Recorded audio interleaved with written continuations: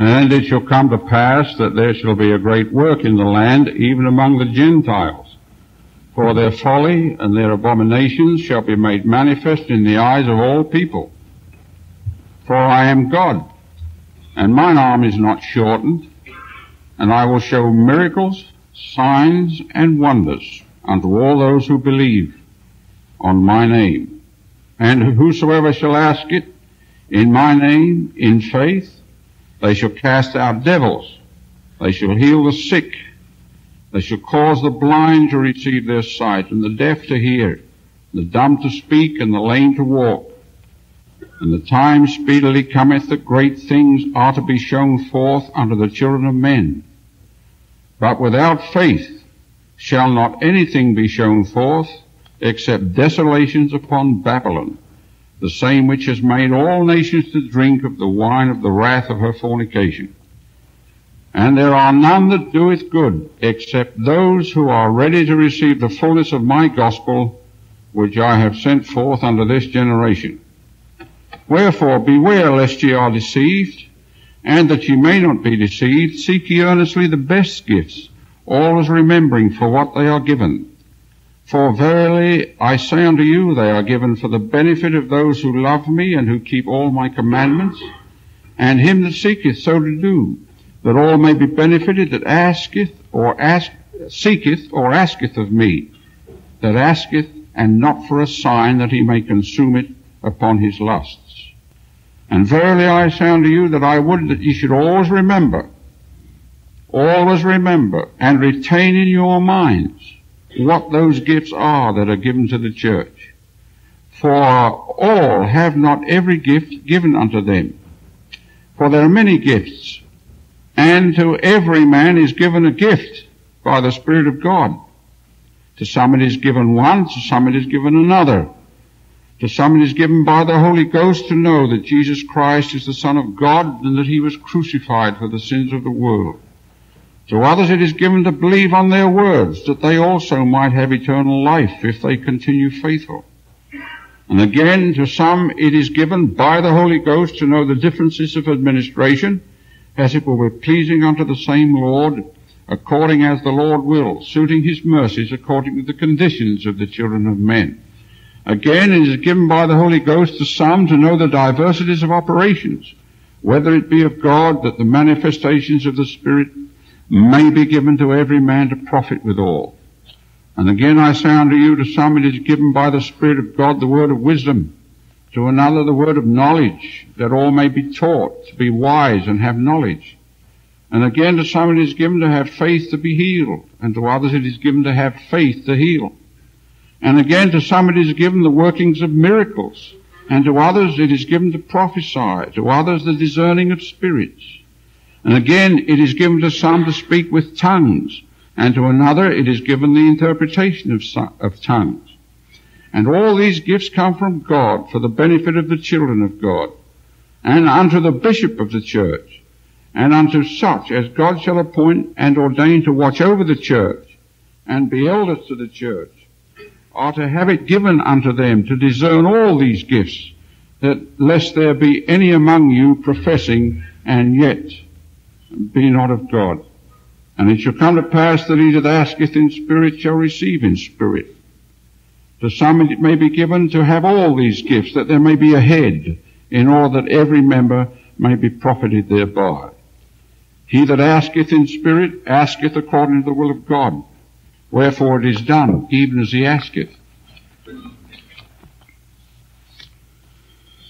For the kingdom of the devil must shake, and they which belong to it must needs be stirred up to repentance, or the devil will grasp them with his everlasting chains, and they be stirred up to anger and perish. For behold, at that day he shall rage in the hearts of the children of men, and stir them up to anger against that which is good. Others he will pacify and lull them away into carnal security, and they will say, all is well in Zion. Yea, Zion prospereth, all is well. And thus the devil cheateth their souls, and leadeth them carefully down to hell. And behold, others he flattereth away, And he telleth them, there is no hell. And he saith unto them, I am no devil, for there is none. And thus he whispereth in their hearts, until he grasps them with his awful chains, from whence there is no deliverance. Therefore, woe be unto them that are in him that is at ease in Zion. And woe be unto him that crieth, all is well. Yea, woe be unto him that hearkeneth to the precepts of men, and denieth the power of God, and the gifts of the Holy Ghost. Woe be unto him that saith, we have received, and we need no more. And in fine, woe be unto all those who tremble and are angry because of the truth of God. For behold, he that is built upon the rock receiveth it with gladness, and he that is built upon a sandy foundation trembleth lest he shall fall. And woe be unto them that shall say, we have received the word of God, and we need no more of the word of God, for we have enough. For behold, thus saith the Lord God, I will give unto the children of men line upon line, precept upon precept, here a little and there a little. And blessed are those who hearken unto my precepts, and lend an ear unto my counsel, for they shall learn wisdom. For unto him that receiveth will I give more, and from them that shall say, we have enough, shall be taken even that which they have. We're to discuss with you tonight the gifts of the Spirit in relation to the coming of the endowment. We have said so far that last time I was with you, we discussed the church. And we tried to make it quite clear that this was either a church or it was the church. If it is simply a church, I cannot see any reason for our existence.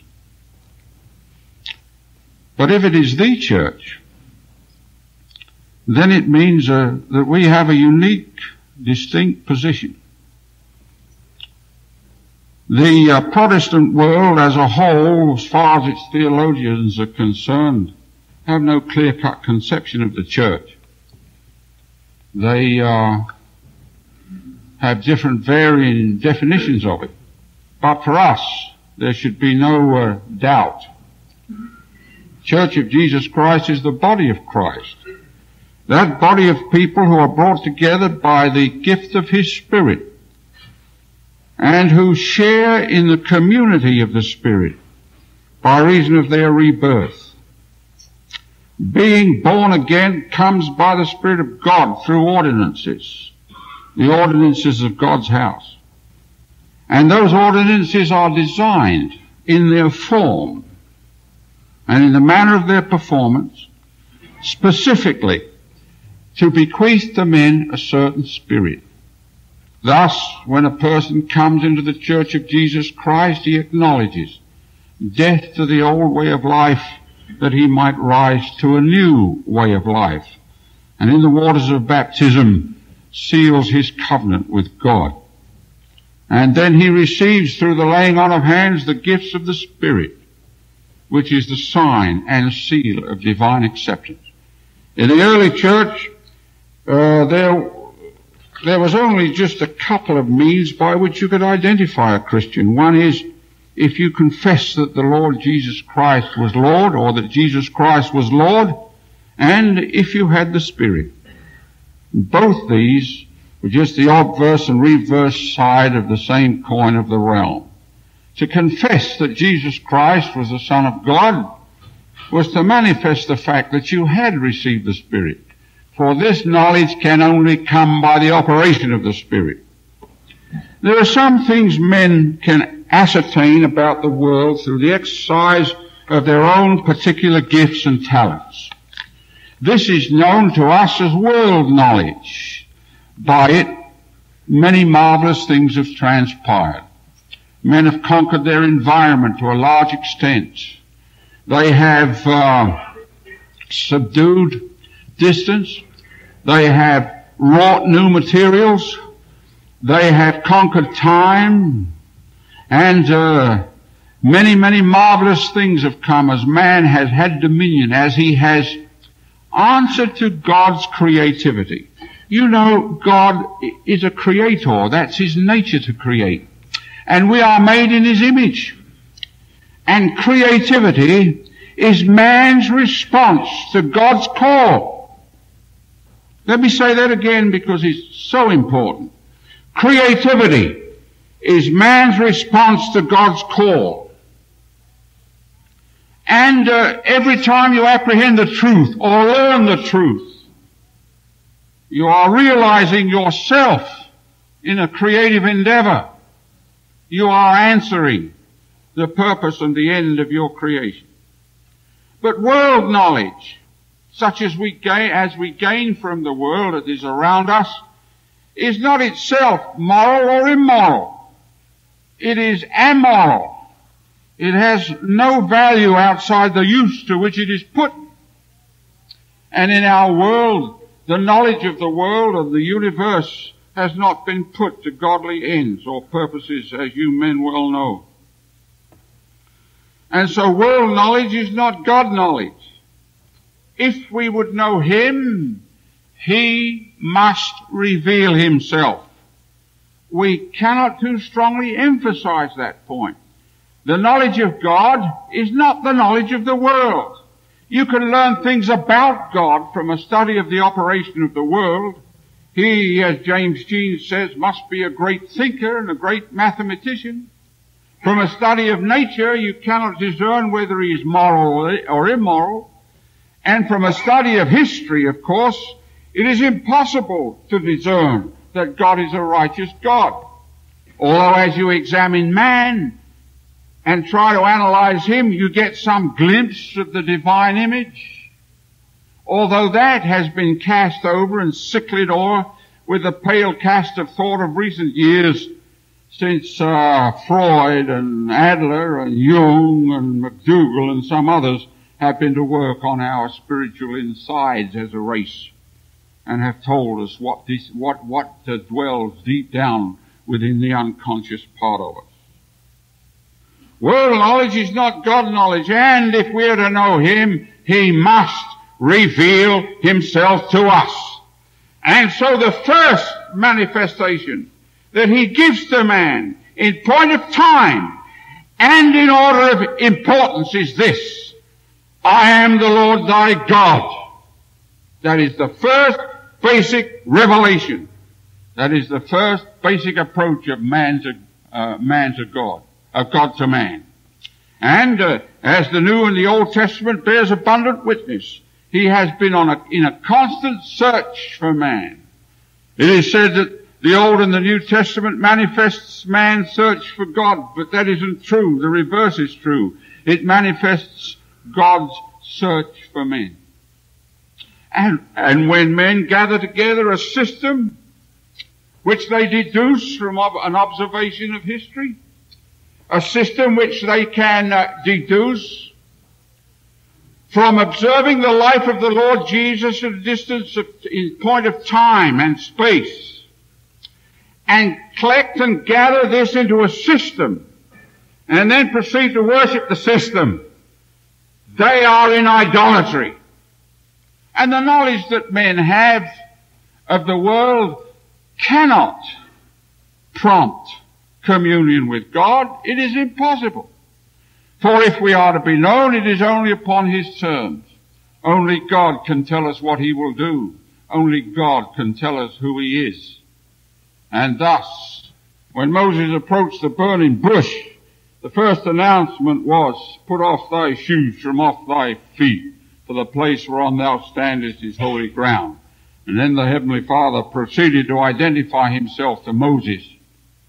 And thus, this was the beginning of the deliverance of the people of God from the bondage of Israel.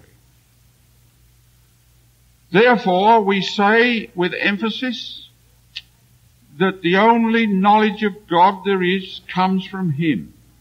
He reveals Himself. And the knowledge upon which the church is built is not man-made, but divinely imparted.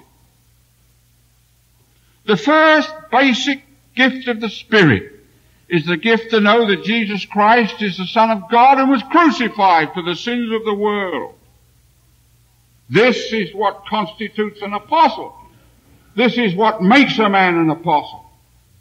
And maybe, brethren, you will pardon me if I bear a personal testimony in this particular regard.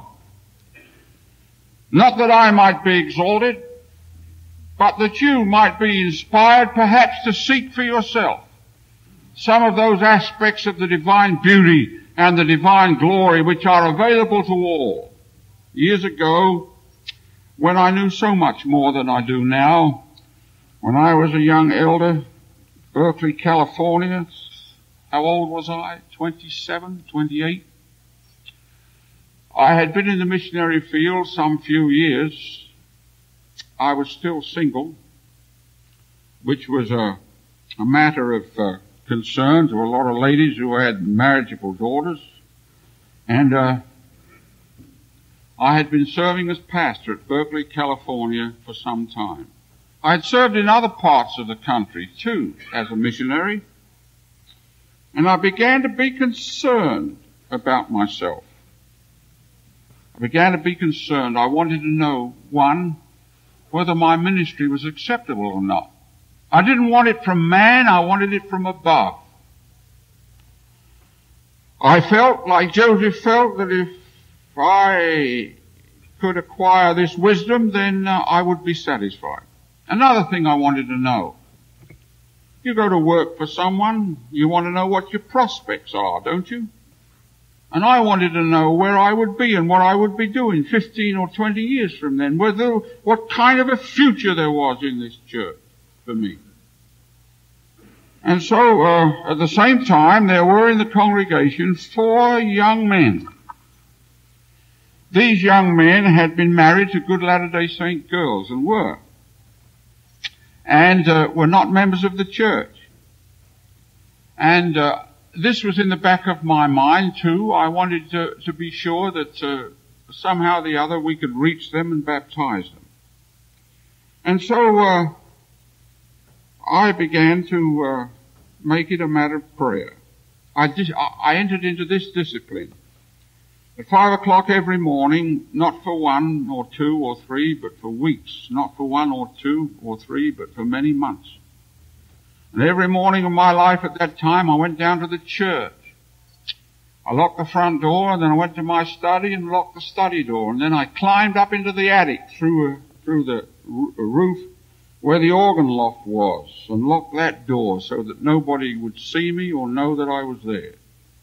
And there I began to ask in fervent prayer whether my ministry was acceptable to the Lord, what my future would be, and so forth. And this I did for some time, and then gradually it dawned on me that I ought to be praying for these 4 young men. And so I began to tack on to the end of my prayer, you see. I began to tack on to the end of it, concern for these 4 young men. And this I continued to do. I thought to myself, I could perhaps find out how I was doing from the men of the church, but that didn't satisfy me. I wasn't working for them. I wasn't working for the president of the church, nor the quorum of 12. I was working for the Lord Jesus, and I wanted to know from Him what my position was. And I began in this discipline, and pretty soon, more and more and more of my prayer time, which lasted about an hour, more and more of my prayer time began to be taken up with these 4 young men. And do you know, something began to happen to me. I began to see some things in the lives of these men I had never discerned before, and found great liberty in my prayers in praying for them. And I'm sure that my prayers found reflection in my life because my attitude towards these men changed. One of them told me, it's no use you coming to see me, Arthur, because if anybody ever baptizes me, it won't be you. It'll be John Rushton. I was tired of hearing the name of John Rushton. I followed him in St. Louis and I followed him in Berkeley, California. He was my nemesis. You remember I told you a story about John the other day. Everywhere I'd go to pay a pastoral visit, they'd tell me what a wonderful pastor John Rushton was and how they'd never see another one like him. I never said anything to Henry Strand, who is now an elder, I think, in Creston, Iowa. I just let it pass. But I continued my prayers. I told him, well, I don't care who baptizes you as long as you're baptized. And so this went on until the time came that I found myself joyfully hurrying to the place of my vigil with the sole concern on my mind and heart for these 4 men. I had forgotten completely why I'd started this spiritual discipline. Nothing was further from my mind. It had gone from me. And this particular day, August the 6th, 1933, it was a Sunday, a sacrament Sunday. I went as usual, and I read the 5th chapter of St. Matthew's Gospel. You know it. And Jesus, seeing the multitude, went up into a mountain apart. And when he was set down, his disciples came unto him. And he opened his mouth and taught them, saying. And then what happened next I can only describe to you in language that I know. The lines of that scripture parted, and I stepped through, and I was there. I was there, I know I was there, and God knows I was there. I cannot describe the scene to you. I did discern as I looked upon the faces of the disciples, and I shall know them again when I see them. I did discern them there. I saw the Master sitting on a boulder. I didn't see his face, although the assurance was given to me that if I continued to live righteously and faithfully, the day would come when I would see his face. I saw the joy with which nature was bearing the imprint of her Creator. And it seemed to me that the very blades of grass upon that hillside sang the song of redeeming love. And the rapt look in the faces of those men and women I shall never forget as long as I live. It was something that cannot be described in ordinary terms. It must be experienced to be understood. I know what the next lines were in the scripture. It says, "Blessed are the poor in spirit who come unto me, for of such is the kingdom of God," or kingdom of heaven. But instead of the words that were in the New Testament, these are the words I heard. "Arthur, your ministry has been acceptable unto me. Many have rejoiced under the sound of my precepts. You have been waiting for me to call your name. Verily I say unto you, the lines of your calling are already laid, and your ministry shall be in part to your own people across the sea, whom you love. And a prophet and a seer thou shalt be unto them. Remember my servant, the 12 are they who desired to take upon them my name with full purpose of heart. And then and there I knew what my calling was, to be an apostle. Then he said, do not permit the moments of discouragement to interfere with your work. The vision closed. When I had forgotten completely about myself and was totally immersed in my concern for these other men, I had the answer to my prayer. And I rather suspect that there you have the illustration of a principle. I don't know. You will be glad to know that I baptized those 4 men before I left there. But something arose in my mind after the vision had passed, and I can still see it.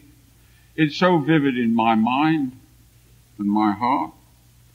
It has been a sort of a guide to me all my days. And I can say that I have seen the Lord Jesus.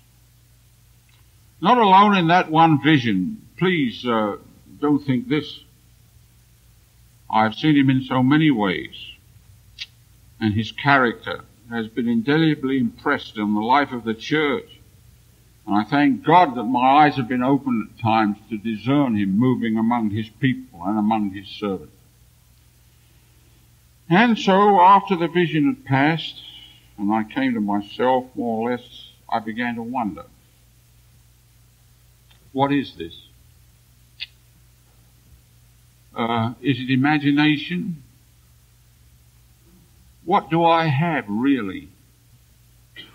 Could not a clever psychiatrist tell me that this arose from my subconscious? If I told him this vision, couldn't he not analyze it and take every element of it and say that it was already in my subconscious? And I began wondering about it. And a little later that morning, we had a sacrament service. Presiding over that sacrament service was Elder Guy P. Levitt. Some of you may remember Brother Levitt, a most remarkable man. He didn't have a logical bone in his body, but I never knew a man that could come into a social situation and put his finger on the spiritual sense of that social situation as clearly, as cleanly, and as rightly as Guy Levitt could. That morning, we had a sacrament service, one which I shall never forget. These 4 young men were present. During the course of the service, as you know at times, and you brethren have experienced, the good Spirit came and kindled our hearts and gradually built up, until the time came when 2 angels came into the room. One represented the Melchizedek priesthood and the other representing the Aaronic priesthood, and rode over the heads of these 4 young men who had not yet been ordained the offices in the priesthood which they should occupy. And while this was going on, Brother Levitt stood under the gift of the inspiration of the power of God and spoke to one after the other of these men. Then he turned to me and he said, "Thus saith the Spirit unto you, my son Arthur, your ministry has been acceptable unto me, and many have rejoiced under the sound of my precepts. You have been waiting for me to call your name, and I say unto you, the lines of your calling are already laid, and your ministry shall be to your own people across the sea whom you love. Your ministry shall be in part to your own people across the sea whom you love, and a prophet and a seer shalt thou be unto them." Then he left out the part having to do with my calling. Then he said, "Do not permit the moments of discouragement to interfere with thy work." Now, brethren, some things you believe and some things you know. I knew, as a result of that experience, that I had been in contact with the Eternal Spirit, which holds in one comprehensive grasp the whole of time and has the power to recreate the past and make it speak to men creatively in the present. That experience marked my ministry indelibly. Gentlemen, why should we be in doubt when with God there is light and peace, and with us there is prayer?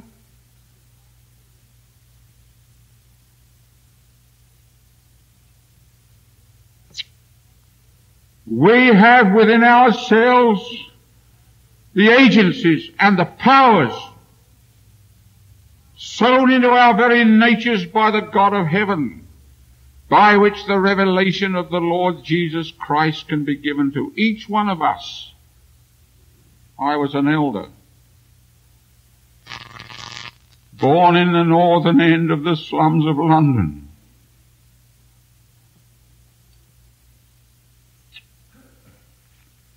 But poor as we were, my folks found the gospel.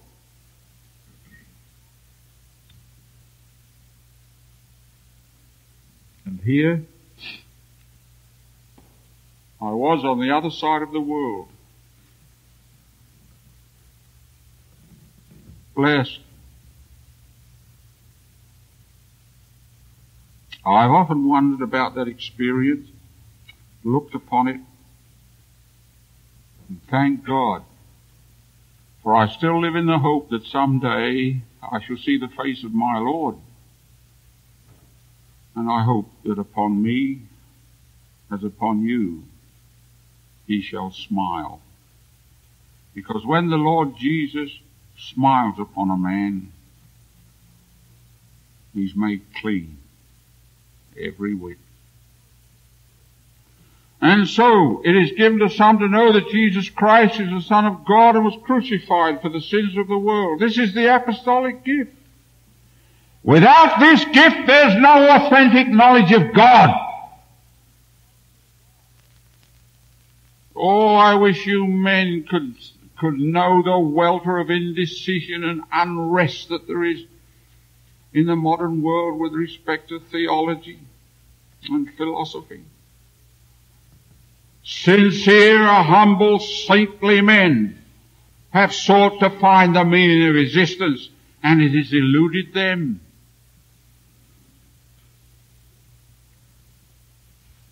The earnest expectation of the creature they represent, and they wait for the manifestation of the sons of God. I can imagine some day in the millennium where there shall be some beautiful garden into which shall be gathered the spirits of all the philosophers. And then perhaps by some great blessing of God, his ministers should go and instruct them and bless them. That which they have longed for shall be given to them.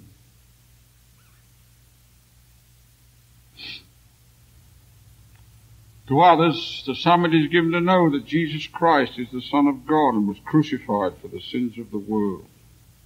Let me say again something that I said a moment ago.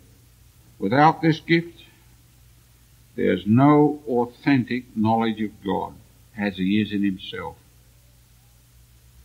All knowledge which searches for him misses the mark. Let me illustrate it to you this way.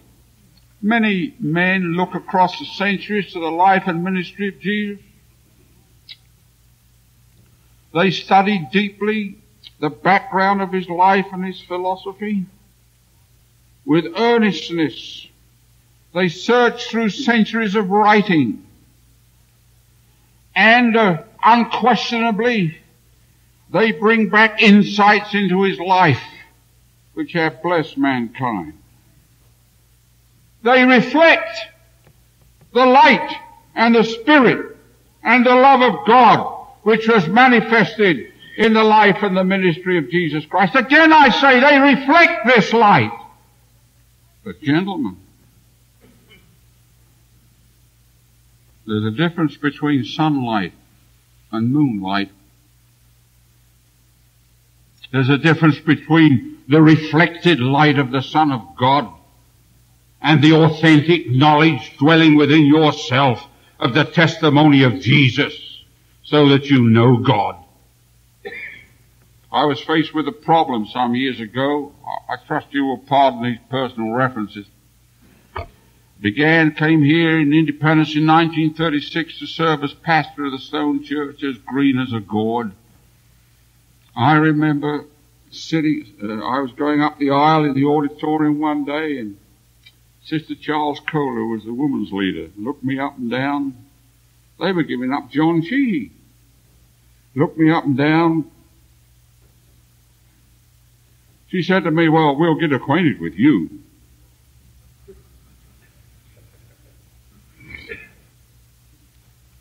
And came here in 36. I started preaching on the campus. Oh, if ever God took 2 loaves and 7 loaves or 5 loaves and 2 fishes, he took them that summer. Finally, I went to Brother Elbert Smith. I said, "Brother Elbert, I have a problem." He said, "What is it?"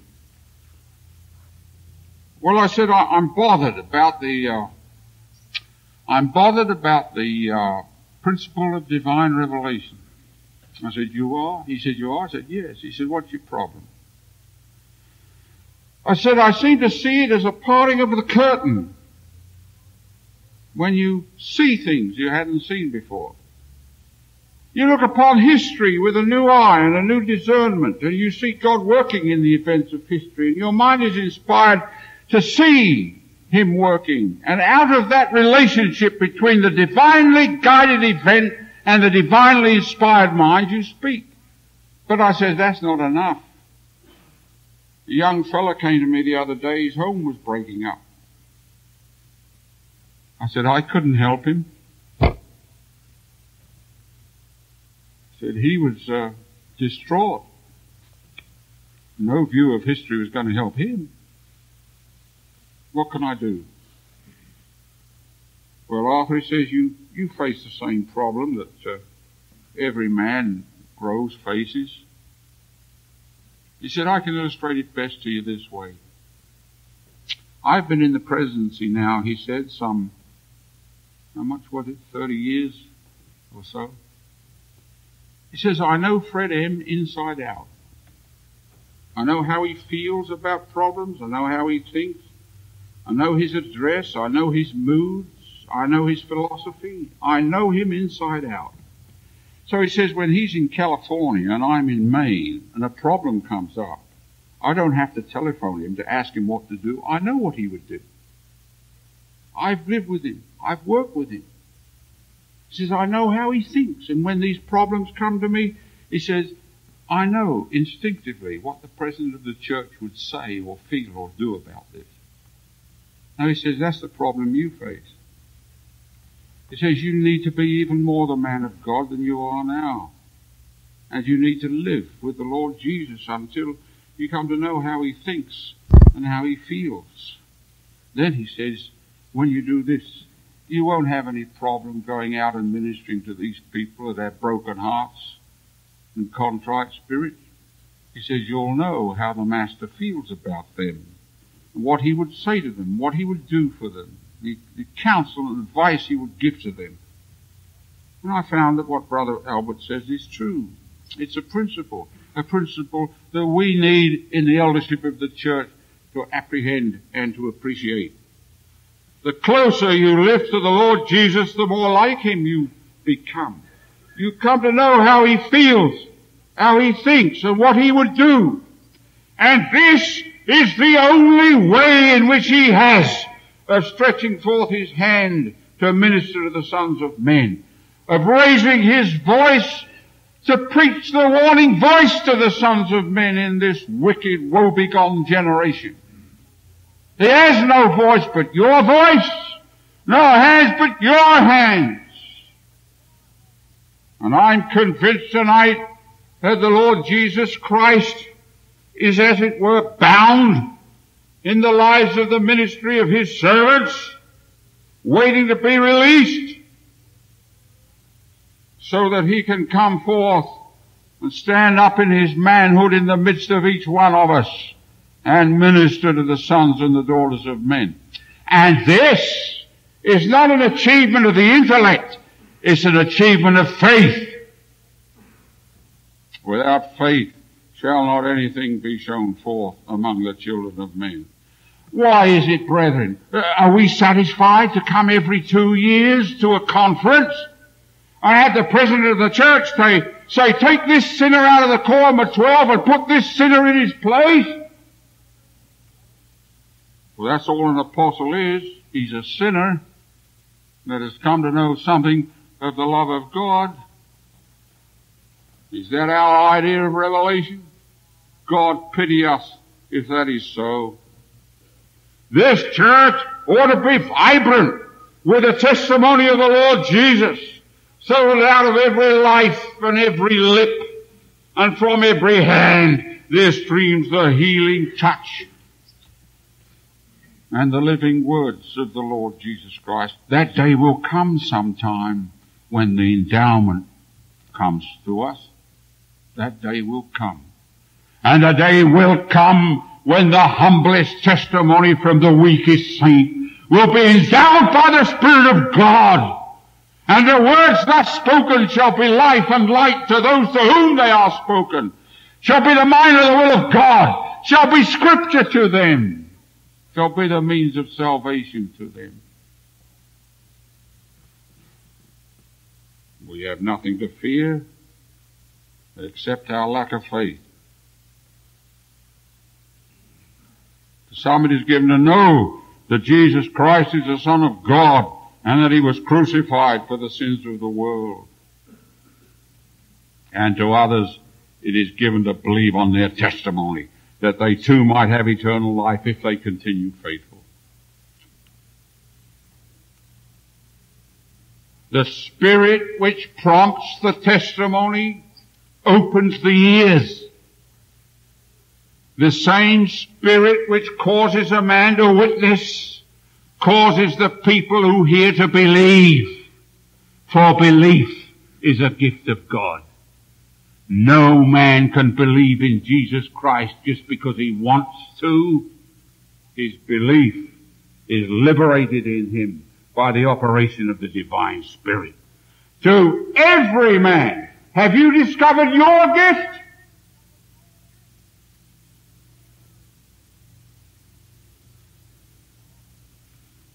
Pardon me for preaching to you. I'm supposed to be lecturing.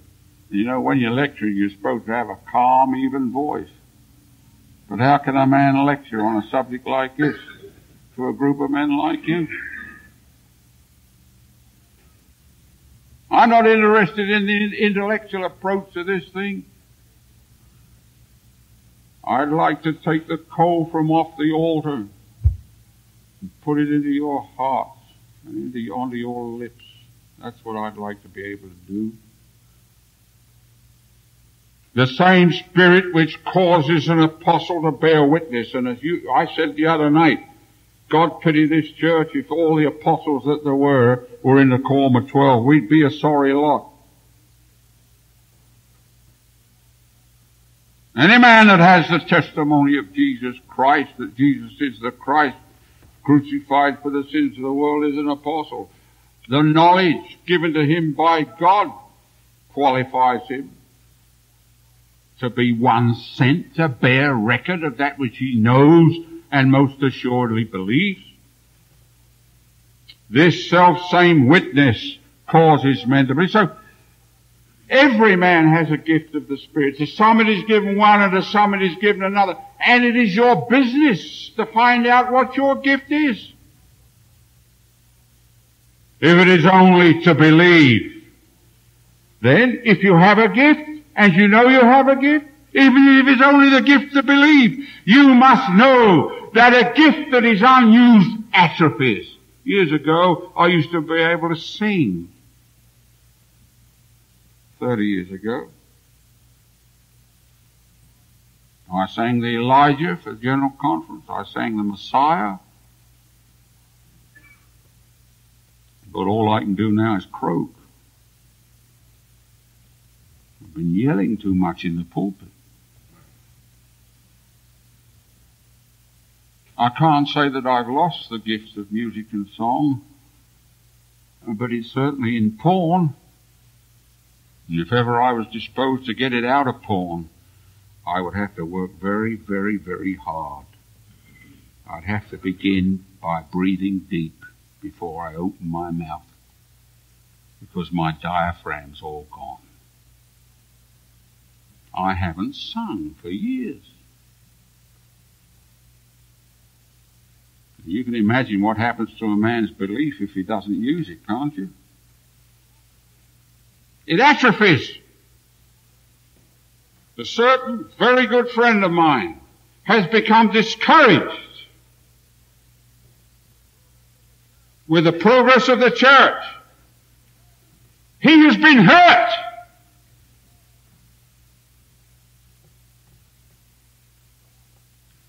Now he finds communion with God on the lake on a Sunday.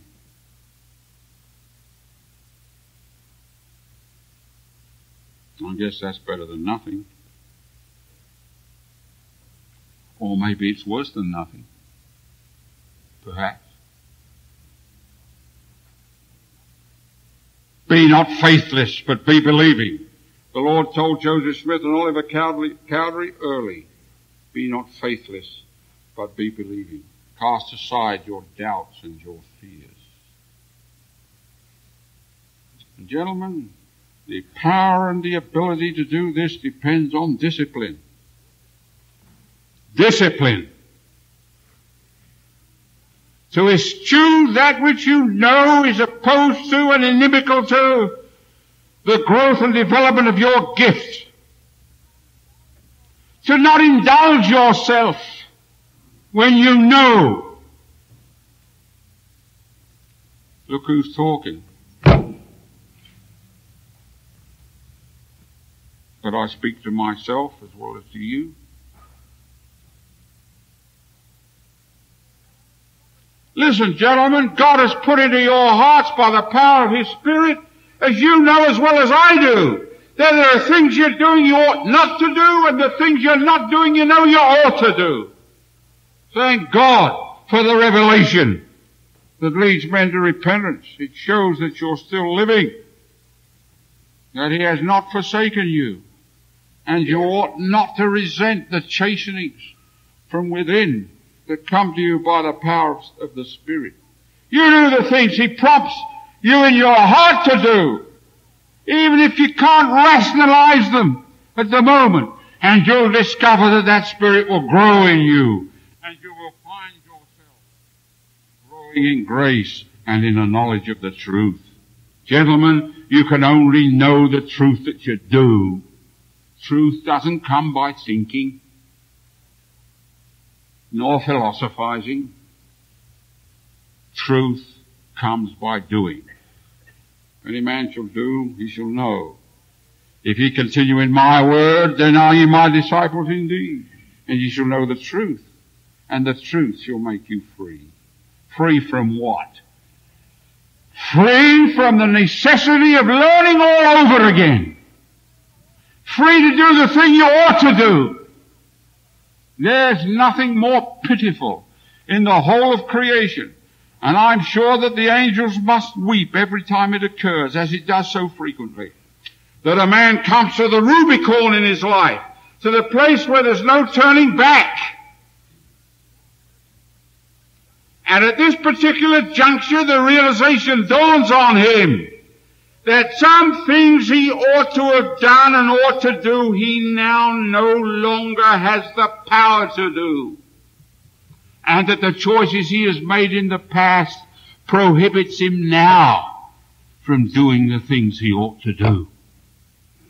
That's a burden that must be borne by those who have to bear it. Gentlemen, it's a pitiful burden, because as far as we're concerned, it's one that need never be borne if only we'll do the things He puts into our heart to do by the power of His Spirit. So the gifts of the gospel then are mandatory. We need more exercise of the gifts of the Spirit. I'm not talking about, when we talk about the gifts of the Spirit, we talk about somebody standing up and saying, "Thus saith the Lord." That's all very well in its place. There ought to be more of our good, intelligent, enlightened Latter-day Saints doing it than there are. I'm sure there are gifts of prophecy that have not yet been brought forth and discovered, which for one reason or another are buried in the tomb of our sinful humanity. But basically, these two gifts are the axis upon which the whole spiritual world revolves. The world knows nothing about them. Nothing. They are the instruments through which God ministers to His church. Outside of these gifts, there is no ministry. There may be instruction. There may be new ideas. There may even be progress, but no real ministry. For it is by the word of God men are ministered to, and by the word of God Men are inspired to minister to other people. So, gentlemen, whatever you do, don't sell yourselves short. For you know, above and beyond this world in which we live, there is a spiritual universe which is above and beyond us, and which somehow, by the grace of God and the new birth, a portion of it dwells within us. So we're creatures, both of this world and the world to come. And there dwells in each one of us the spirit of this world and the spirit of the kingdom of God. And these two war one with another. Paul calls it flesh and the spirit. We all know what he means. Not the actual physical carcass of a man, because that's not the origin of sin. He's talking about the life that is lived after the lusts of the flesh. And constantly we have to make the choice between one and the other. And this means, if it means anything at all, it means fasting. Fasting and prayer. I rather think that many people in our church have lost the power to fast. Most of us have gotten into a rut, and you know what a rut is, don't you? Yes, you're right, it's a grave with both ends knocked out. Most of us have gotten into a habitual form of life. Finished and finite clods, untroubled by a spark, as Robert Browning says. Finished and finite clods. But we are not this. Our presence here indicates that we are not this, and that there are better things yet for us. But brethren, if they are to be achieved, we must discipline ourselves. This discipline is the creative act which God asks of us. This discipline is that which He would have of us, and He will give us the power to do it.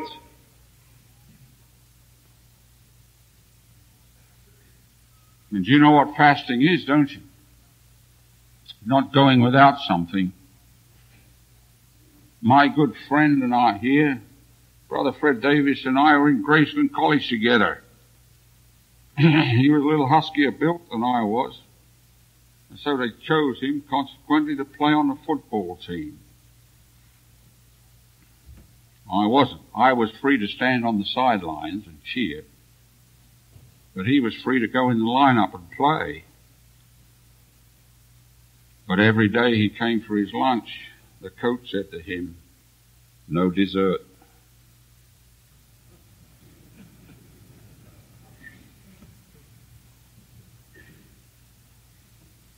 It had its price, didn't it?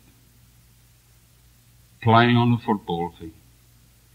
And it's just the same way playing on God's team. It has its price, gentlemen. And for too long, too many of us have been on the sidelines when we're called to play on the team. I don't need to tell you what fasting is.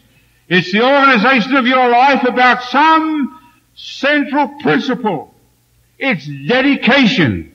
It's rejoicing. It's prayer.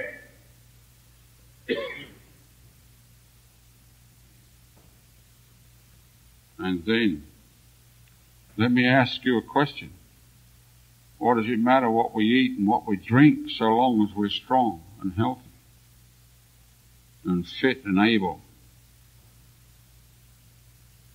to answer God's call to us? What does it matter what we have? Just so long as we have sufficient to live, plus a little extra so that we can make a sacrifice to the cause of Christ. What does it matter what we wear so long as we are neat and clean in appearance? What does it matter whether we live or whether we die, if by living or dying we can glorify God and extend His kingdom? Spiritual gifts I could enumerate them, but you can read section 46, 12th chapter of the first book of Corinthians, and other relative scriptures in the Book of Mormon. You know what they are. And remember the admonition which was given in the scripture. I would that ye should always retain in your minds what those gifts are that are given to the church. And the purpose for which they are given. Verily I say unto you, they are given for the benefit of those who love me and who keep my commandments, and him that seeketh so to do. Into our hands, for good or ill, has been committed a dispensation of the gospel of Jesus Christ. Have you ever thought, how many are you from the angel? Who ordained you, and who ordained him, and who ordained him, and who ordained him? Have you ever considered the origin of your priesthood, which is a gift of God to you? Brethren, I'm sure you have. And I'm sure that at times you have been perplexed as to the way in which you could best discharge your responsibility. I trust that some things we have said here during these lectures may give you a clue as to how you might best qualify, how the gifts of God to you might be used, and how above all you might find that satisfaction and peace which comes from an exercise of these gifts, and the enrichment of personality which follows, and the building of community which is a natural result of the exercise of these gifts among the people of God.